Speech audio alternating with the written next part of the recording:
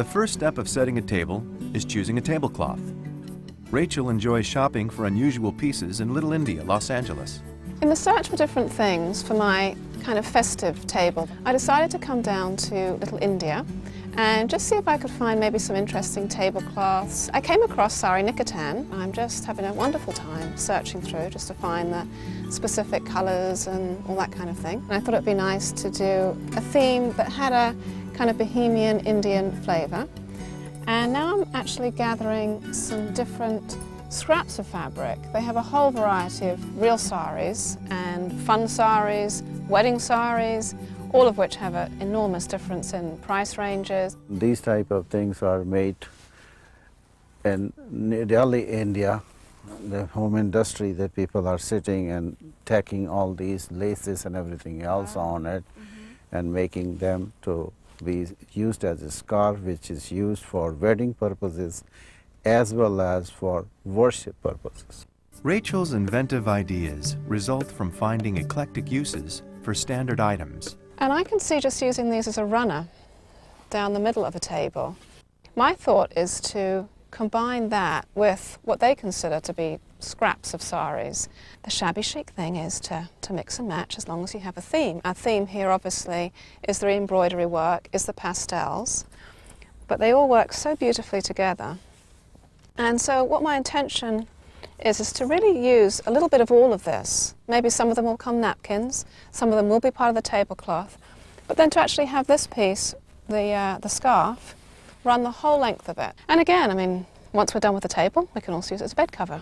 At the flea market, Rachel shops for one of her favorite table coverings, linens. This is a nice piece of linen. It's a very lovely piece, and I like the fineness of it. Linen provides a clean, traditional tablecloth.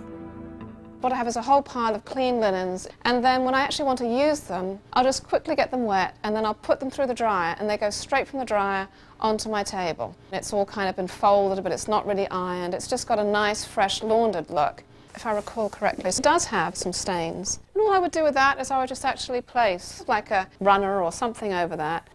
And I go out of my way not to have this iron, because I love the way the differences of the cotton and then the lace work here, it all kind of scrunches up in the wash. Now, this top layer here that I have, this we actually found at the flea market. And if I recall, it did feel a little bit to me threadbare, as I would call it, where in places it just felt like it was pretty fragile. So in this instance, this actually got a hand wash and a very delicate iron. Rachel also uses curtain panels as table coverings. This end here is actually where the pole would have gone through. But again, works perfectly for a table. Napkins are an affordable indulgence, making a lasting impression. Napkins are a very important part of our setting, and it's something that your guests will actually put up to their face and really have quite an intimate experience with. And I always try and stay with cottons or linens, hotel qualities that you can actually get in kind of mail order catalogues now. And then, of course, the napkins that we even did find at the flea market, they're kind of an in-between an elegance and a simple hotel, because they do actually have this nice work here.